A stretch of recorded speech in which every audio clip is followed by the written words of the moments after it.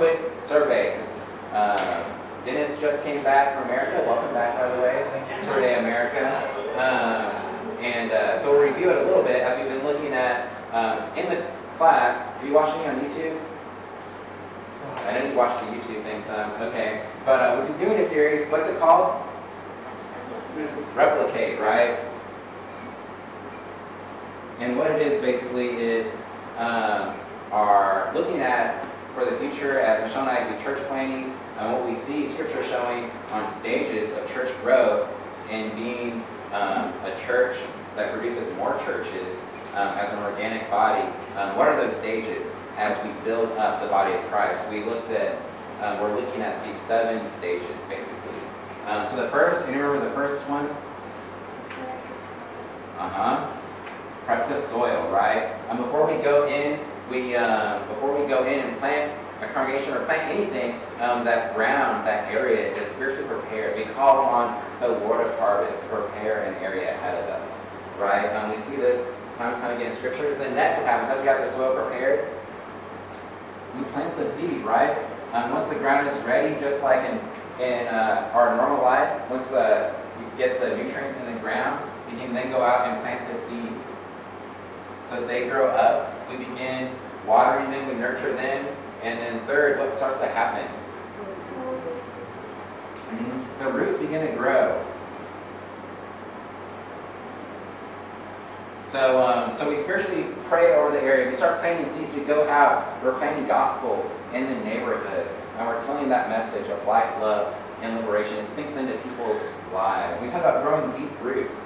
First of all, into God's Word. In order to be a body of Christ growing up strong, we need to dig deep in the message of God.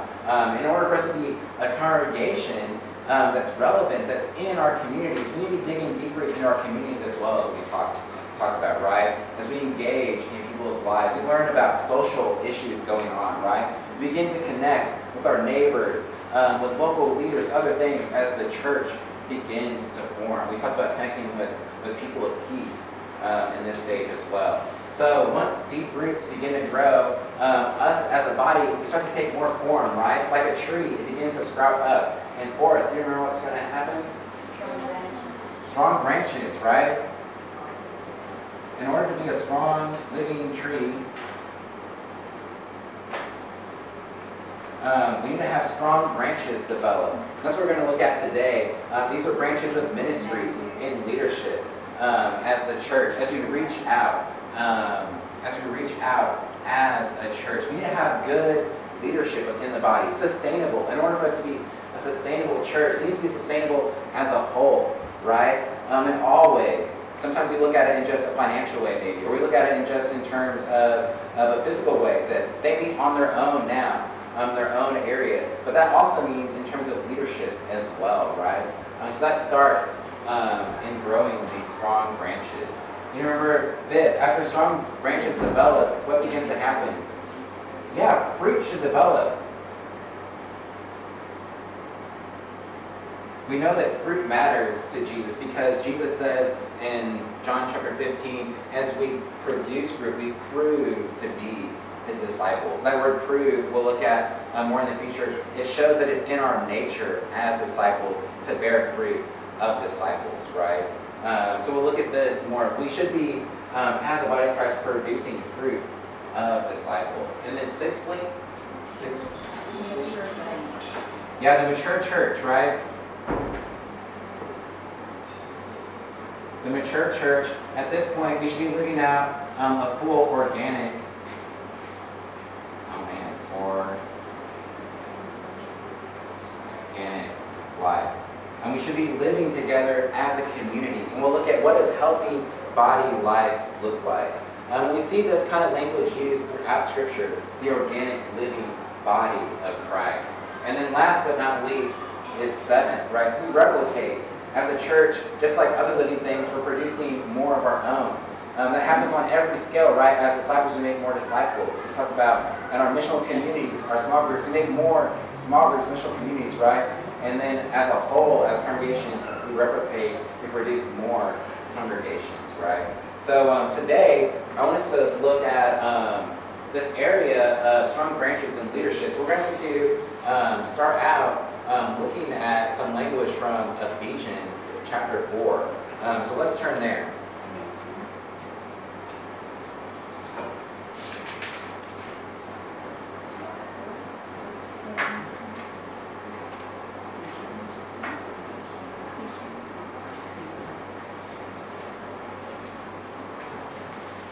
Ephesians chapter 4. Where we left off last week, we talked about how Christ, how he pulled us out of that kingdom of darkness, right? And we looked at Scripture, how Scripture often nicknames it after one city. You remember what the name of the city was? Babylon, right? We talked about breaking Babylon. That was that old life that we once lived before Christ, right? We talked about this idea of breaking Babylon. The kingdom of the world, basically, Satan's domain, and how before we come to Christ, we're in that kingdom. We're in one or the other, basically, right? We talk about Him drawing us out of that. It says that He transferred us from that domain of darkness and brought us into the kingdom of the Son that He loves. So here we see Paul continuing off of a similar thought here of our lives before Christ Jesus, and Him being our Savior, our rescuer, in Ephesians chapter 4. Look here, starting in verse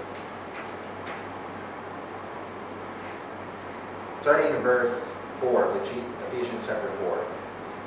He says, "There is one body and one Spirit, just as you are called to one hope at your calling, one Lord, one faith, one baptism, and one God and Father of all, who is above all and through all and in all." So we are one in the body. He's emphasizing the oneness, right? There's not multiple gospels, there's not multiple faiths, not multiple baptisms, these things. It's like, no, it's all the same. There's only one of these things, right? In verse 7, he says, "Now grace was given to each one of us according to the measure of the Messiah's gift.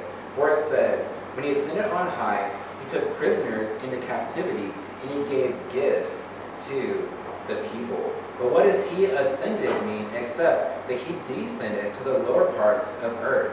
The one who descended is the same one who ascended far above the heavens, that He might fulfill all things." And verse 11, "And He personally gave some the apostles, some prophets, some evangelists, some pastors, and some teachers, for the training of the saints and the work and ministry, to build up the body of Christ."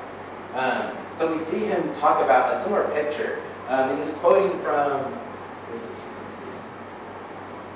He's quoting from Psalms chapter 68.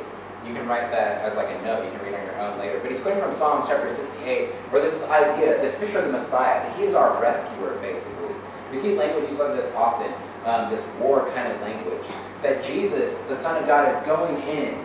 He's like breaking into enemy camp, basically, right? He's breaking in and says He's rescuing people. He's freeing them. He's freeing the church. And He's also taking prisoners. He's binding the spiritual forces at the same time.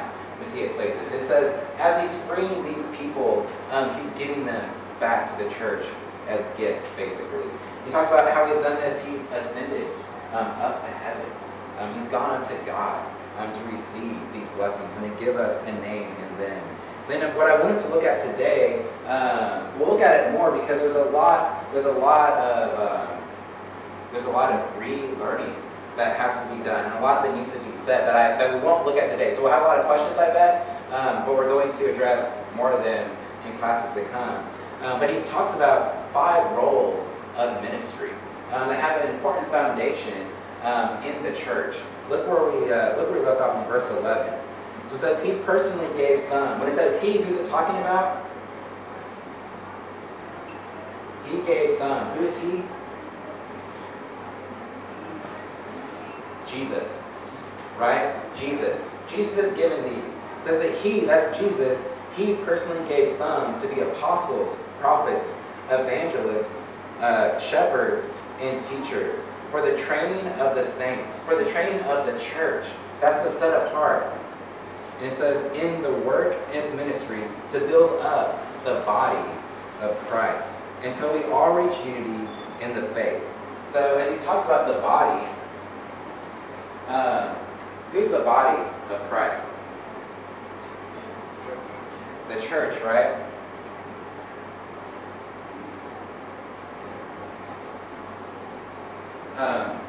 The church is the body of Christ, right? We know that Christ Jesus, that he's the head. He's the leader of the church, it will go on to say. Look here in verse 13. It says, until we all reach unity in the faith and knowledge of God's Son, growing up into the mature man, with a stature measured by Christ's fullness. Then we will no longer be little children, tossed by the waves and blown around by every wind of teaching, by human cunning and cleverness, and the techniques of deceit. But, in verse 15, but speaking the truth in love, let us grow in every way into him who is the what? Who's the what? Who is the head? That is Christ. We talked about this before, right? How, as we talk about the church, who's the head of the church?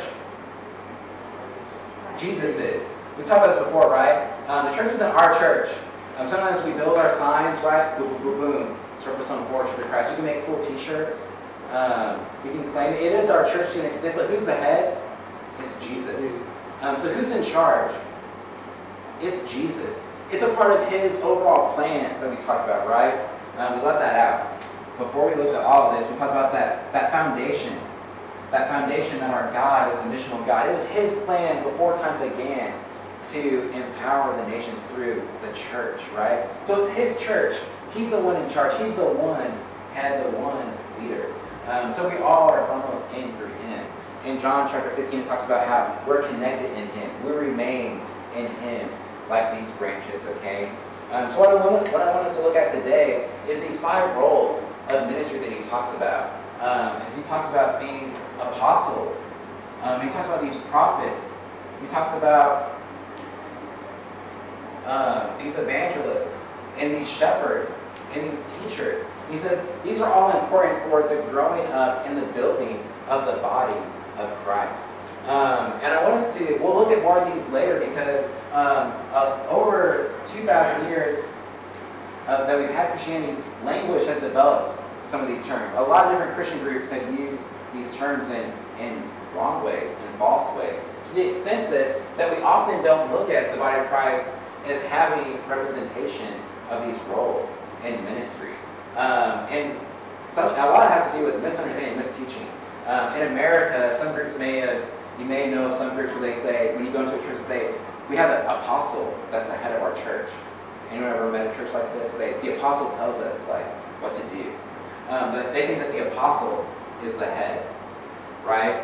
But the apostle's not the head because who's the head? Christ. Jesus is, right? Sometimes we have over-dominating churches where they say, we have a one pastor, your translation might say shepherd, or might say pastor, the one that shepherds. They might say, we have one pastor, shepherd dude, and he's the head. He tells us what to do. That's not the case, right? Because who's the head of the church? It's Christ, right? Christ is giving himself to the body through all of these leaders. These are all important for the building up of the body of Christ in different forms and functions. Now, Jesus set aside some of these in a special way. We know of special roles in history that we'll look at later. In the Old Testament, we have special prophets that were named, right? We have the prophets that foretold of Jesus coming. We saw God's plan. And we also have apostles that were set aside for a special cause. We have apostles that are capital A apostles in the New Testament, right? That's the 12 apostles that Jesus set aside because they were the first ones to carry that message, right? The New Testament also refers to many outside of the 12 that are also apostles. And that's because the word apostle simply means a sent one.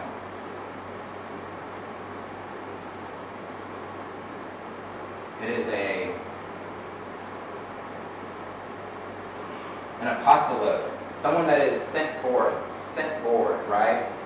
Really today, what we normally would say instead of apostle when you talk about them in Scripture is probably just a missionary. Because it's just easier on our minds that way.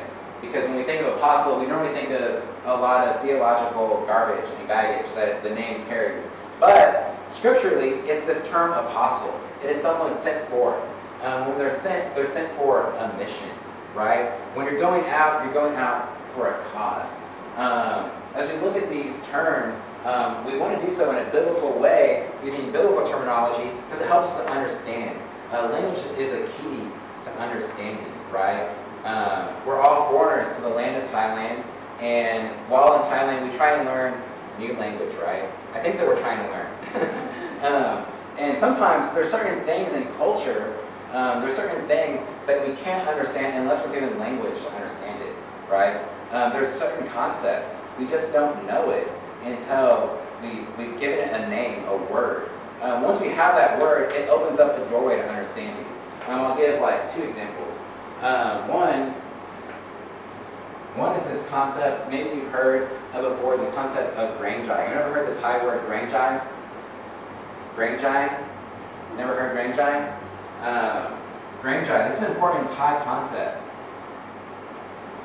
And it goes like deep into understanding Thai culture, but we don't have a direct translation of this word in English. So let me explain Grangjai a little bit. We'll do like another, we might do another one if we need to. But Grangjai, it's this idea of Thais are very non-confrontational, right? They're very caring people, up to the point to where if they feel like you're bothered by something, they're not going to like do it, right? So let's say for example, like I was sitting where Nicole was sitting, like I had my books there, but then like I see Nicole comes in and sits down, and then she's sitting there and it's like, oh, I should tell Nicole like, hey Nicole, that's my seat, you kind of stole it. If I were as an American, I wouldn't have a problem with this. I'm like, Nicole, get on my seat, go. It's a deal. I was sitting there reading my Bible and stuff, but when you go in, there's that awkward situation of like, you want to do something but you feel bad about it. There's that feel badness that stops you from doing something. That's this Grangjai. They have a word for it in Thai, it's Grangjai. And they have a word up to the extent that if I'm American, I'd be like, yo, that's my seat, give it back. But the Thais, because of Grangjai, they won't do it. They won't say anything, they won't do it, they'll just smile. They'll smile and move on, basically, right? So sometimes, it's like, oh, you see food, you bought your own food, and everyone comes in and say, oh, that fried chicken looks good, that sometimes looks so good, can I have some? And they say, they smile and they say, sure, have some. They really don't want you to, but they feel bad, and because of Grangjai, they give it to you, right? Have you seen this? This make more sense in Thai culture? You've seen this a lot, right? And now that you know this word, this language, it opens up this doorway into understanding this concept, right? So this is true in a lot of ways. We'll do one more example just for fun. Any foodies? I know a lot of you like to eat. Anyone consider themselves like a foodie? You love food? There's a food term called unami. You've never heard this word before? Unami. So as we talk about flavor profiles, you normally have sweet, salty, bitter, spicy, bitter, spicy, and sour, right? And now in the culinary world, they talk about this new flavor profile of unami. Unami is a little tricky to understand from like a Western worldview because we normally don't have it represented quite fully, but it's this richness taste. For example, when you go to eat like it's a Japanese term. When you go to eat Japanese food and you eat something like miso soup. Miso soup, it has this kind of odd richness to it, right? There's like, oh, what is that? There's like the little sweetness, but there's that mix from the seaweed and from that soybean where it's just like, what is this flavor? This odd richness that comes out. It's this unami, right? Or when you go and you get a good teriyaki steak, and it's seasoned just a little bit differently, right? But it's got this, I don't know what it is, this richness that comes out. It's this unami flavor. And in Thai food, it's represented also when we eat things like tom yum goong. We eat things like that. They add the fish sauce. And it brings out, if you put too much fish sauce, it brings out, oh, nasty, like sour bitterness, right? But when it's balanced right, it's like, oh, wow, look at this complex, rich flavor, right? This umami. So these are, in these cultures, these languages, these are key concepts in understanding what was the purpose. What is he giving? What is the core belief here? And in the Bible, when we go to the Bible, it's important to understand our original thought and original language for that same reason. We understand the culture and what's being taught and what's being represented. So as we look at the church, and looking at these roles. We'll look at them in more detail later on to understand, what is the biblical concept behind these ministry and leadership profiles. As Jesus talked about these, what was he showing us? What was he showing us as ministries for building up the body of Christ? This is important for us to do because when we don't lay the correct foundation, when we don't develop the church in the proper way, it can be a dangerous thing. Turn with me to 1 Corinthians in chapter 3.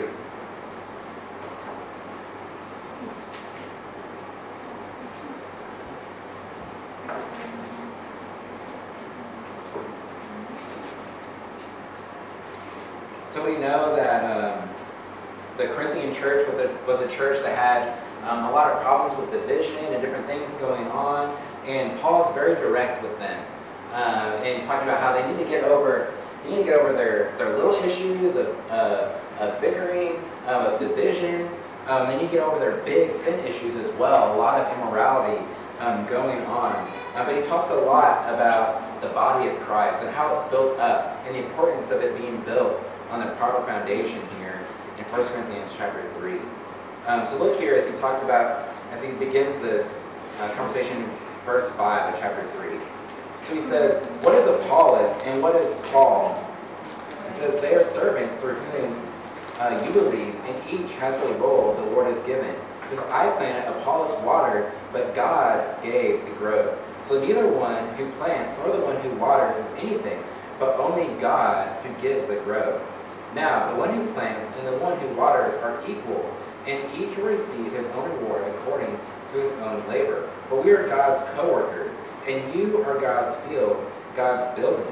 According to God's grace that was given to me as a skilled and master builder, it says, I have laid a foundation, and another has built on it, but each one must be careful how he builds on it. So Paul begins talking about himself and Apollos, right? As these builders. He says, I went in first. He says, I was the first one, really. I went in and I planted, I watered, I got things ready there. And Apollos came later. And both Paul and Apollos, like several others in Scripture, they're both lowercase apostles.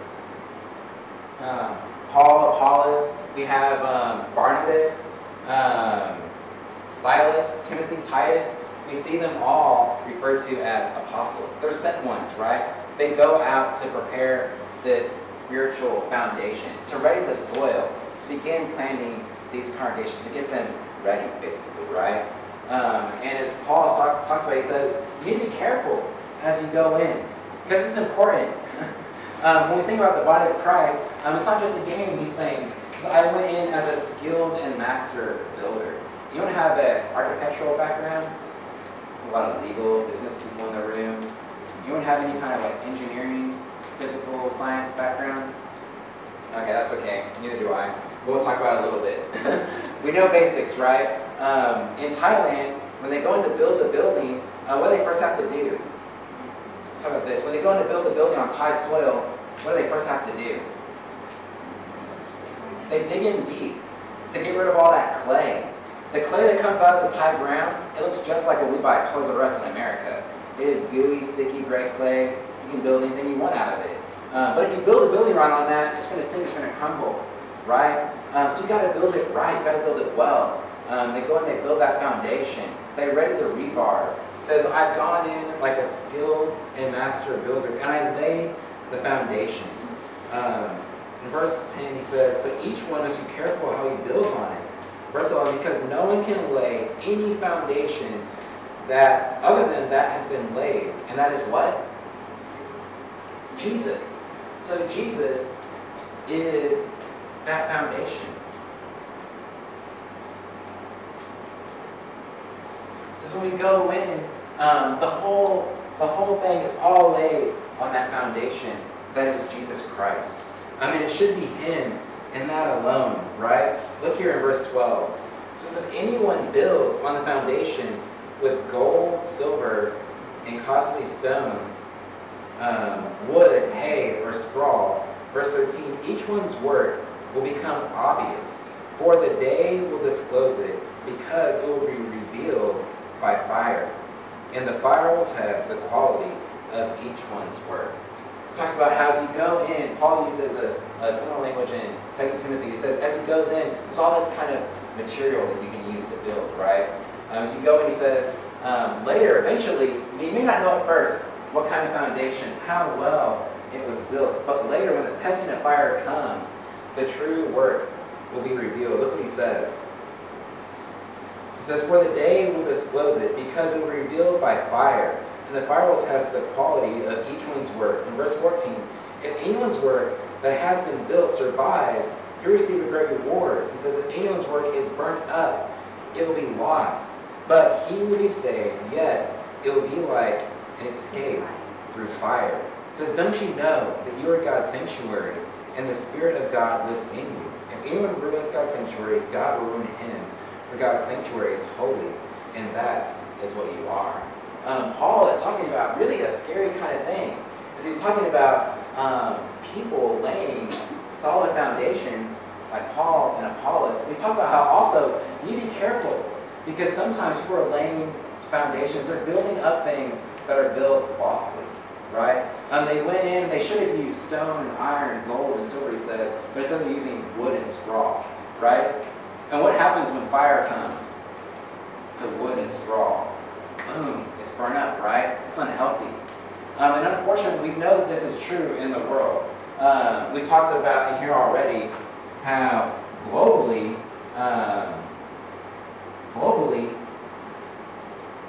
churches, there's churches all over the world that don't last, unfortunately, right? They're weak, they're dying. What's going on? We often wonder, we say, why? Why does this church not last? Why does it not remain? In reality, it's because they're not healthy. You know, it could be that there was a bad foundation laid originally. I'll get to you. I'll try and get to you in a second there. It could be that there was a bad foundation laid originally. When I was young, when I was 18, I just graduated from high school. I met two guys at a camp that said that they were preachers. And I said, what? They were only a year older than me. They were 19, and they were in college. They said, yeah, we go and we help preach. And I think they're from Oklahoma. They said our church has this thing where they send out preachers to these little congregations that are weak. And we said, so we go and we do this. I said, that's funny. I said, our church, we do a thing like that. I said, my dad does it. And I said, as a youth group, we do it like once every other month or something. And they said, you can do it. They heard me speak at camp. They said that you have the ability to teach. You need to be going out and doing that. You can grow in it. And I never thought about this before. They said, you can go out. There are these little churches that I would show up to, sometimes half this size. And there'd be all these people. But no one would teach. No one would do anything. Sometimes I have to go, and I would show up. I'm 18, 19 years old, and then I would teach. I would preach. I lead singing, which I don't like doing. So I was a music major, but I taught, I directed band. I had to do vocals. But I would lead singing. And then, I'd have to turn around. And then I'd do Lord's Supper. I'd do communion. Why? Because it was spiritually sick. It was dying. Sometimes the body of Christ, when it's not nurtured in the right way, man, it can be sick. It can die. A lot of these churches, unfortunately, that I knew of, they're gone. Somewhere in these little areas, where they're meeting on their own because that church in the next town died already. But they can be weak, they can be sick. Boom. They can burn up. They can die. So all this, basically, are you talking about how strong the faith of the people? The strong? About the faith. The faith. Yeah, and as we go in, sometimes when we go in and we talk about planting churches, we talk about being a Christian, sometimes we make it about something else other than Jesus, right? Sometimes groups, their aim isn't Christ. Maybe it's making their own name great. Maybe they want to control a group of people. They're focused on one teaching specifically. Maybe they taught Jesus, but they had something else, that they're kind of balancing everything else on instead. And it's just a toppling balance beam. So if it's not built on that solid foundation, it's not going to be healthy, right? When the testings of fires come, it's not going to stand. So it's a scary thing. Sometimes, this is why Paul is reminding this group of this. saying we need to wake up. So we need to be aware. How healthy is your body? He says sometimes as they go in, these people, they may have not done so intentionally. He says, look what he says here in verse 15. He says, if anyone's work is burned up, he says, it will be lost, but he will be saved, yet it will be like an escape through the fire. So it's like some of these people, they go in, and what they built was so off mark that it's just going to be completely burned up by the fires. Maybe they did it on accident. It says like they might escape, but it's going to be buried. They're like running out the door as boom. So it's this really dramatic picture here. But what Paul is getting at is that you need to realize the importance of what's going on. He says, because as the church, he says in verse 17, he says, as a church, you are God's sanctuary. You are that holy dwelling, right? And that's what we talked about more last week. It's not about the brick and mortar, right? As he talks about silver and gold, he's not just talking about stone, but he's talking about you, right? He's talking about me and you. And he's saying that we need to be building on a solid foundation and equipping saints properly. So a little scary of a picture, but I want to point out so that we're aware that as we function as a church, we need to be a healthy and living church. I think that sometimes we like to ignore this kind of concept, right? As you look at churches that are sick and unhealthy, as I mentioned in the past, sometimes we look at it and we say, oh, Christianity is on the decrease. We like to find all these other excuses as to what's going on. Say, oh, the new millennials, they don't like to have kids as early as other people in past generations, and Michelle and I, so they're like, Christians just aren't born as fast as they used to be. But do we see this as God's plan for making disciples? We give birth to Christians? No. We say, oh yeah, in their schools, in their neighborhoods, there's a lot of Muslims and gays. And as Christians, we really don't like talking to, Muslims and gay people and Buddhists. It's really hard. So yeah, the church is dying. A lot of times we don't want to address the true issue going on, right? But we see here in Ephesians 4 that as a mature body, we need growing up into Him. Let's go back there to Ephesians 4.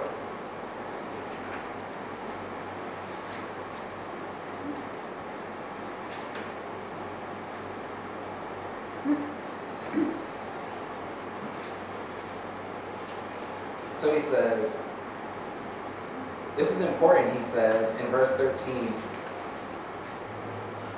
It says that we grow up into Him who is the Son. It says, and we become a mature man. As we do this, this is how we reach that mature stature as a church that we get later on. He says that's the goal. We want to be mature. He says that we will no longer be these little children, tossed by waves and blown down by every wind of teaching, by human cunning and cleverness and techniques of deceit. And he says as we do this, we're going to withstand those tests of fire, basically, that he's talking about. As false teachers come, as world philosophies, these different things, as the strong, mature church will be able to withstand all of it.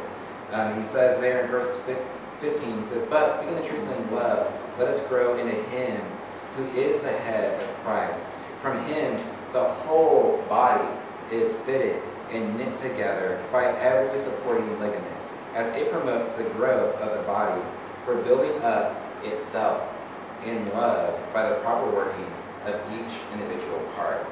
So what he points out is that we grow into Him, that's our head, as we unite together in love. As who does their part? Is it a chosen few? When he says, as each one does their part, basically, right?